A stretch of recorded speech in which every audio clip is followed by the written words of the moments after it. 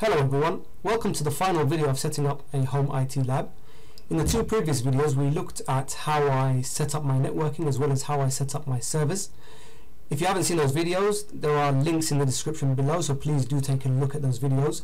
In this video I'm going to be taking you through how I'll be configuring and connecting my three QNAP storage devices and connecting them to my servers. Two of my storage devices have a 21 terabyte capacity and the third one has a 12 terabyte capacity.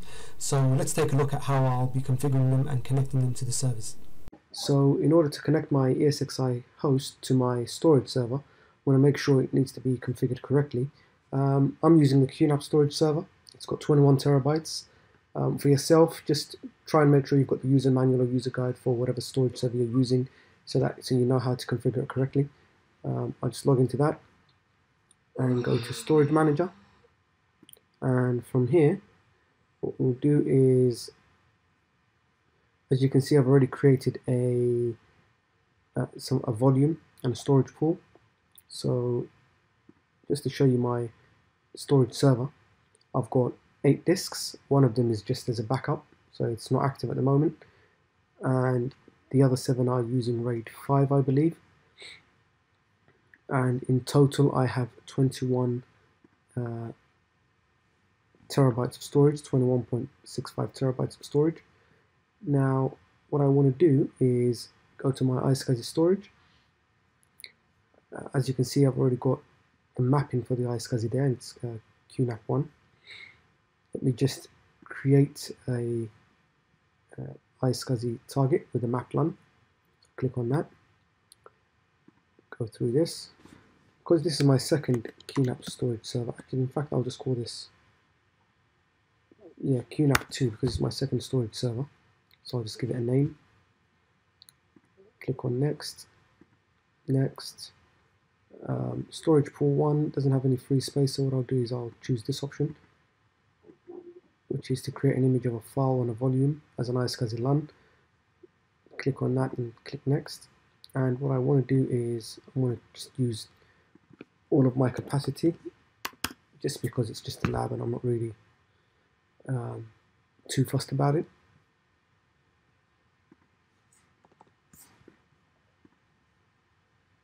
So here we are, and then just go back. Actually, I don't want instant allocation. Sorry, I want thin provisioning, so it grows gradually. Click on next, next, and that should be created. So yeah, just click on finish. This one's ready. I think the previous one I made wasn't connecting correctly, so I'm just going to try and connect to this one. Now let me just close this and go back to my ESXi host.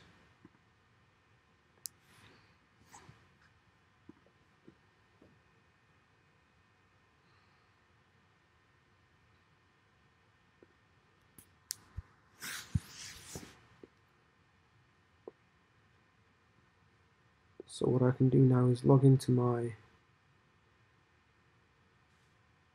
where are we? So if I go to my storage, as you can see, I've only got one data store attached at the moment, which is the internal hard disk, 600 gig SAS. I need to connect my storage server through iSCSI, so I'll click on that. What you want to do is, if you don't see your iSCSI software adapter, just click on rescan and that should come up. Once I click on that, click on software iSCSI or configure iSCSI, and what I did is I added this dynamic IP address, which is the IP address of my host, my storage server, my QNAP, the one that we were connected to, and it's automatically picked up, because my storage server's got 2 IP addresses, one on the .10 subnet and one on the .10.60 subnet.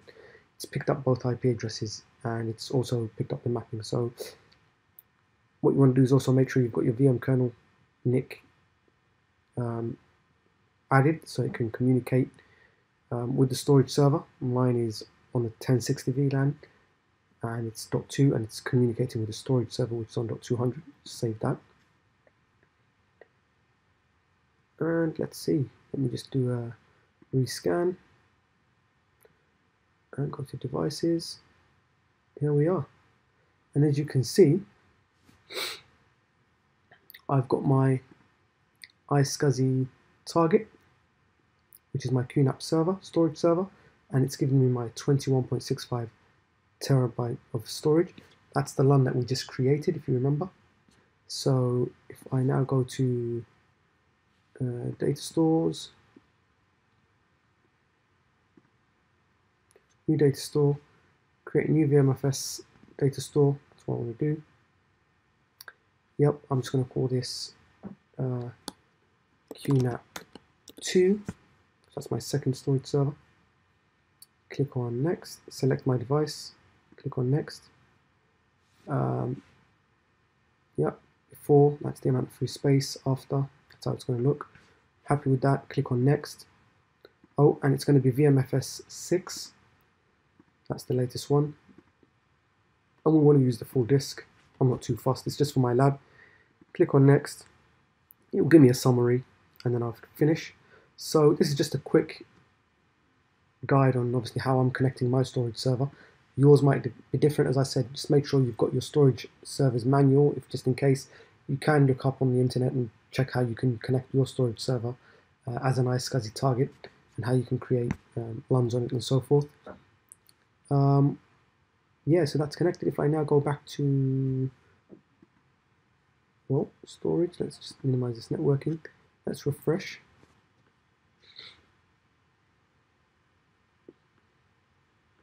Right, as you can see, we've now got two storage devices, two data stores. Data store 1, which is the internally connected storage, where the operating system is installed, and my QNAP data store. So what I can now do is any virtual machines I create can be stored on here. Speaking of virtual machines, what we'll now need to do is just minimize this. What we want to do now is create our vCenter server virtual machine.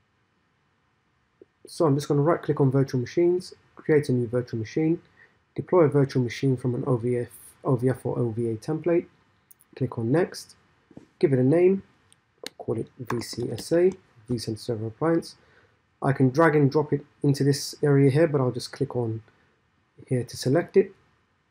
And because I've already got it mounted, I'll click on the, to just make sure you know where your file, your vCenter server file is, so you can locate it. So I'll click on my location where it is, and then VCSA. And from there, what I'll do is select the OVA file. So here it is. Click on choose. Click next. And I want to store it on my QNAP storage server because I've got plenty of space there. Click next. Agree to the license. Agree. Click on next. For now, I'll just keep it on the VM network. I'll change that later. Deployment type, Tiny vCenter server with embedded PSC, Platform Services Controller.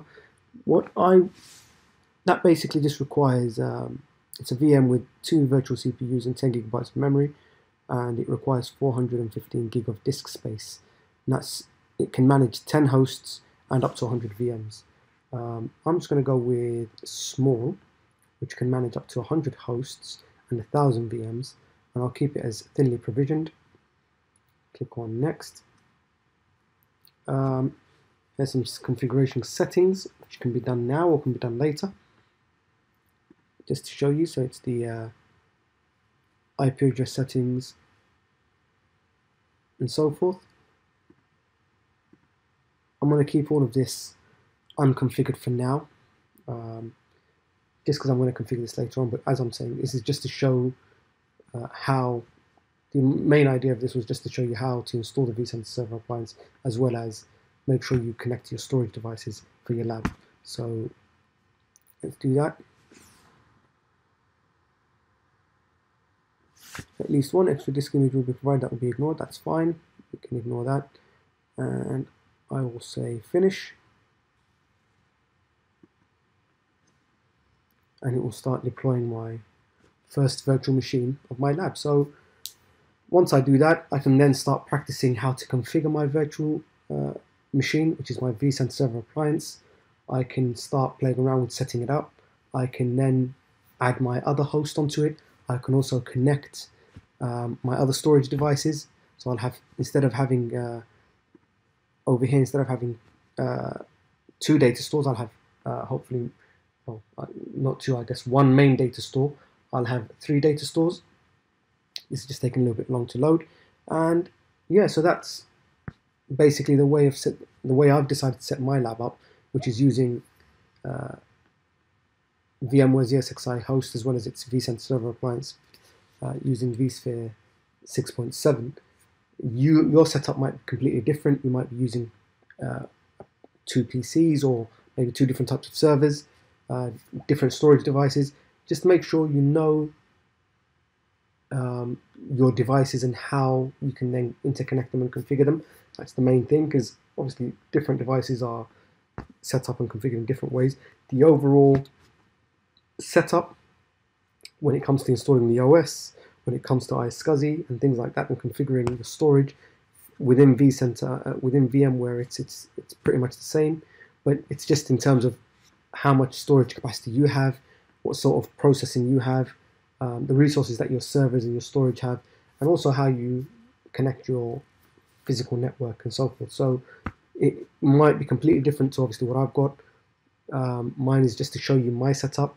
You can set yours up in the same manner I have as mine, or you could obviously use completely different kit. But that's hopefully the main bulk of it. Yeah, there's my vCenter server appliance. I can now power it on. Or just click on the play button. Oh, it's failing to power on. Ah, yes, it's not. Apologies, it's not powering on because it's still setting up. So I've rushed there a little bit. But the idea is you've got your physical lab, and you just set it up in the way that best suits your environment and your hardware. So yeah, hopefully, thank you very much for watching, guys. Once this is done, I'll finish off setting up adding the other storage devices, and hopefully do another quick video of showing you guys the complete setup. But yeah, I hope you've enjoyed it. Please give it a like, subscribe, and please share. And I'll see you guys in the next video. Thank you.